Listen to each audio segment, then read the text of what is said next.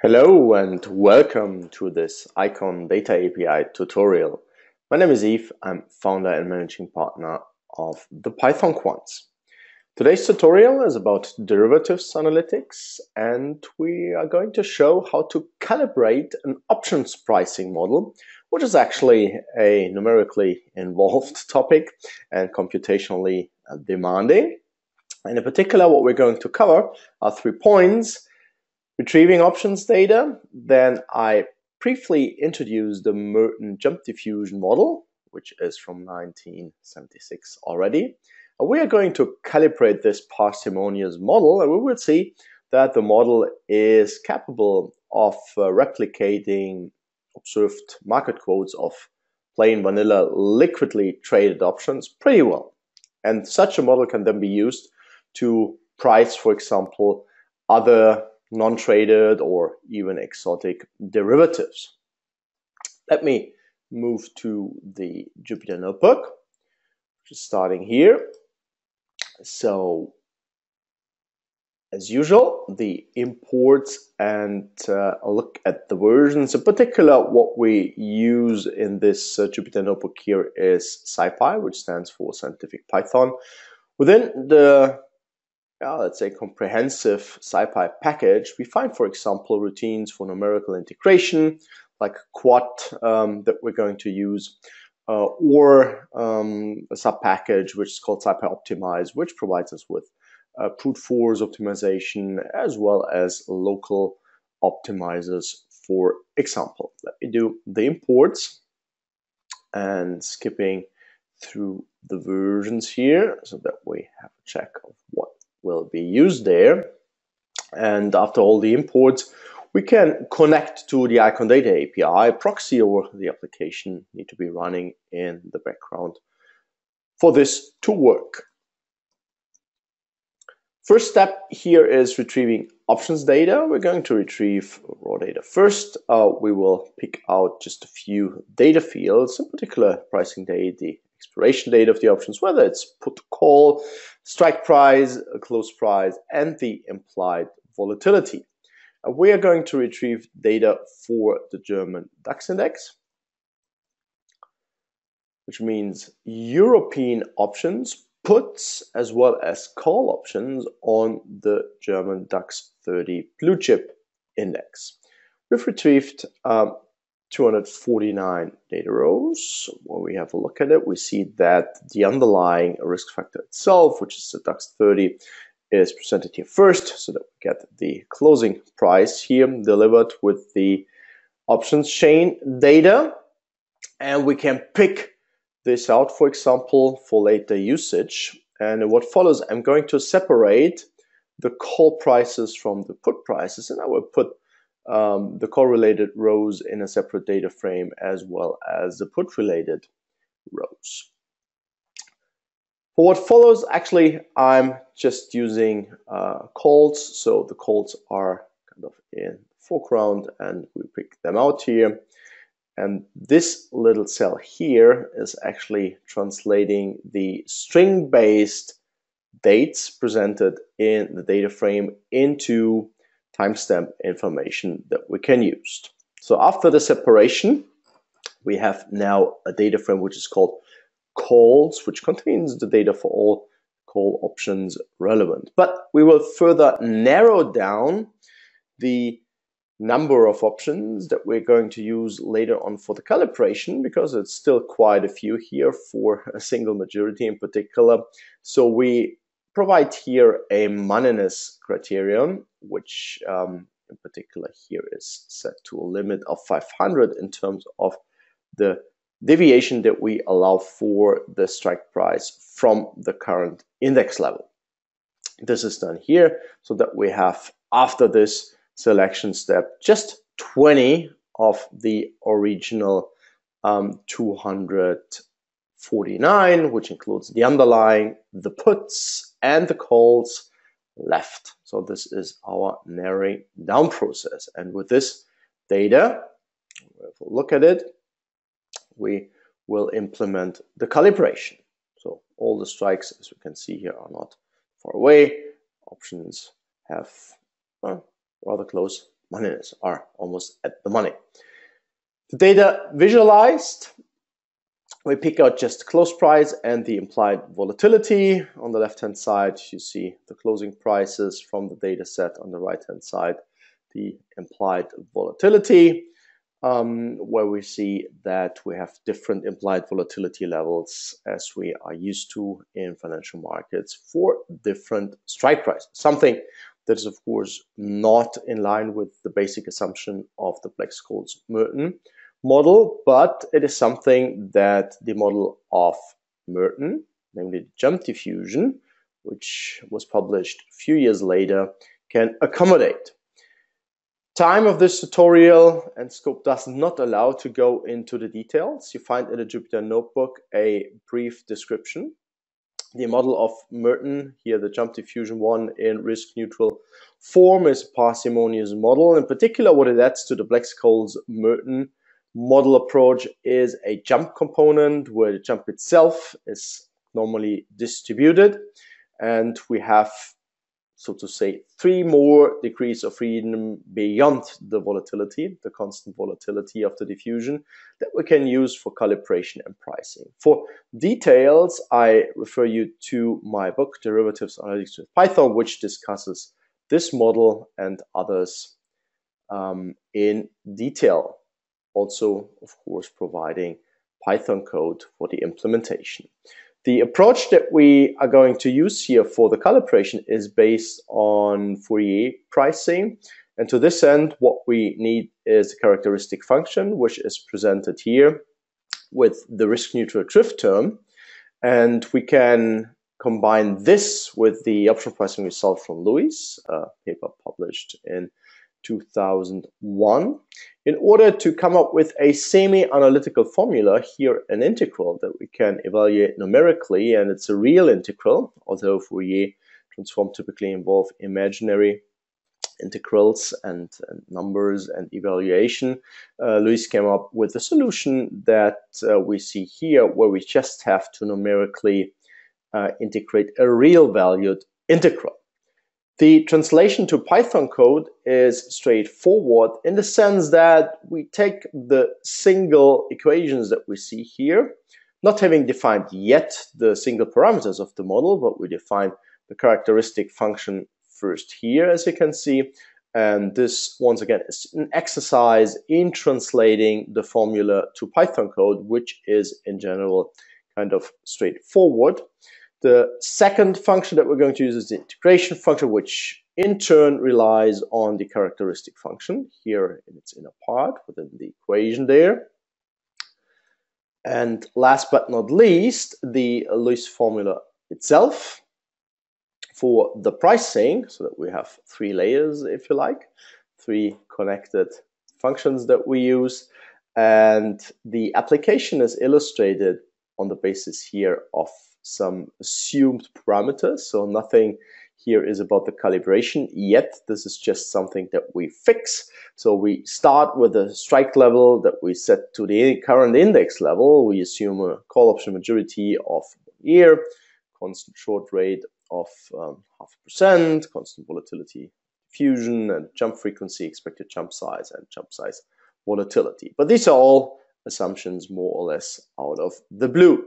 And we just need to put these parameters into the pricing formula to arrive at the value of the call option here in this case. Next, the calibration.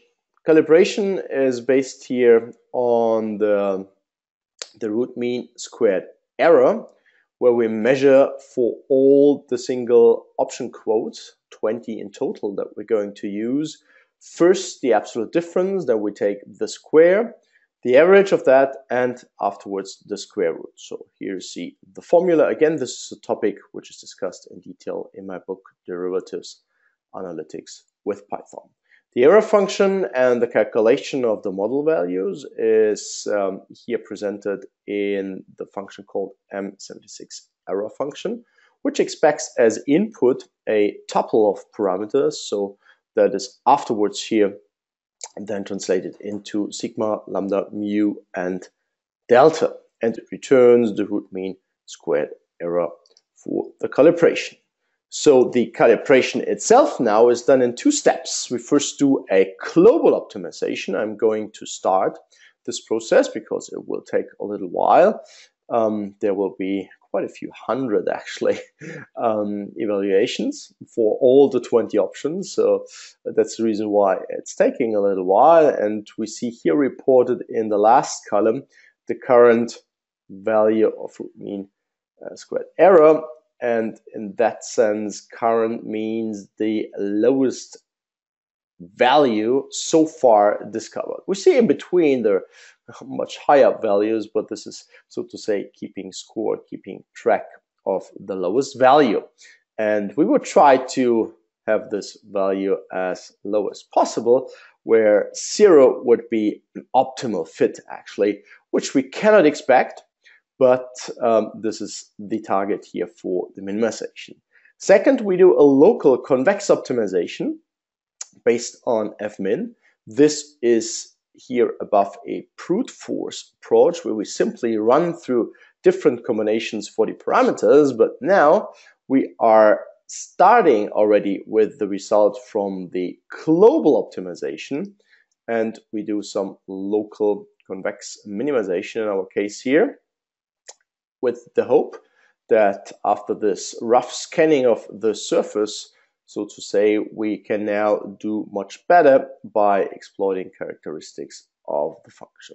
What we see here is that after a couple of iterations, we get certain values. And if we, for example, now lower the x and y tolerance, and we repeat this, what you can see here, we end up with 3.12.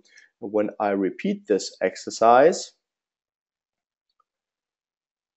I would expect first this to take a little longer, but paying the price of longer execution, I would afterwards also expect better results. Actually, this now takes, as forecasted, quite a bit longer because we have lowered the values for the x tolerance and the function tolerance levels. And we see already an improvement here, and I would expect further improvements during this time until we reach either the maximum number of function calls or maximum number of iterations or our just redefined tolerance levels. Few more seconds, then we should be good to go, meaning that we have found something, and you can see it here. The root mean squared error has been improving now with the additional iterations. In the first run, we ended up with 3.12, and now we are still lowering it, being at a level around 1.77, and after 1 minute 24 seconds, we have now reached the maximum number of iterations, and we can use these optimal parameters, given of course our general parametrization for the optimization, for the minimization, to calculate the model values. And now here, when they are added to the data frame, which we called calls, we see now an additional column which contains the model prices, and they need to be compared to the column with CF close, which is the data field as retrieved from the Thomson Reuters Eikon Data API. Quite a few numbers, 20 in total, and we see the numbers are pretty close, but we should do a little bit of a closer inspection. And to this end, let me first do a plot of the two. So here in this chart, as you can see, our model prices are actually pretty close to the market quotes. So not too different, but nevertheless, we can spot differences here. So here I was going in there, but I might do it that way so that we have a better look. And you see, of course, there are differences, even though they are at first inspection not too large, but we should go and analyze this in some more detail, namely in terms of the absolute differences This is what we call calculate first and call diffs here. And when we plot the diffs series here, we see, yeah, we have differences, of course, and they range roughly between -2 and +3. Here we have an outlier which is 3.6, but the rest more or less is between -2 and +3. In terms of relative pricing error, we can also have a close look by calculating the percentage deviations from the prices. And you see they are in general between -1% and +1%. We see the biggest deviation here in terms of the relative deviation with about 3.5% for the lowest price that we have. But this is due to the approach that we have taken, because here the deviation might not be in absolute term the largest one, but in relative terms this relates to the lowest option price in our data set, and therefore deviations here of course have in relative terms a larger weight. Therefore we see here the highest deviation. But this could be adjusted for when we would choose a different function as a target function for the minimization. For example, minimizing the relative differences instead of the absolute ones would give us a better result for this particular price. But this depends on what exactly is the goal of the calibration. Another alternative would be to use implied volatilities directly, but here we illustrate the whole approach based on absolute deviations.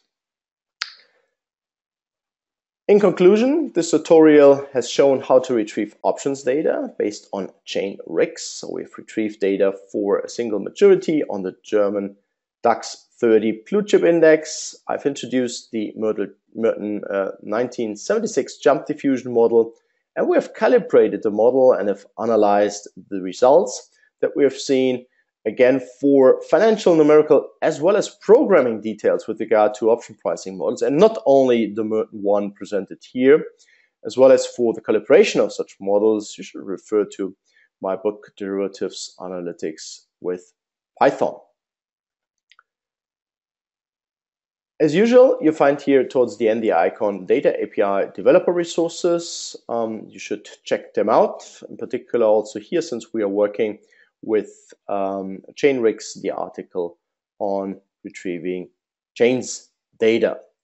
This brings me to the end of the tutorial. And for me, it remains to say happy Python coding, good time, work with options, and now you have seen how to calibrate an option model to market quotes, and this could be the basis for more sophisticated analytics tasks like the pricing of exotic non-traded derivatives. Take care, bye-bye, see you in the next tutorial.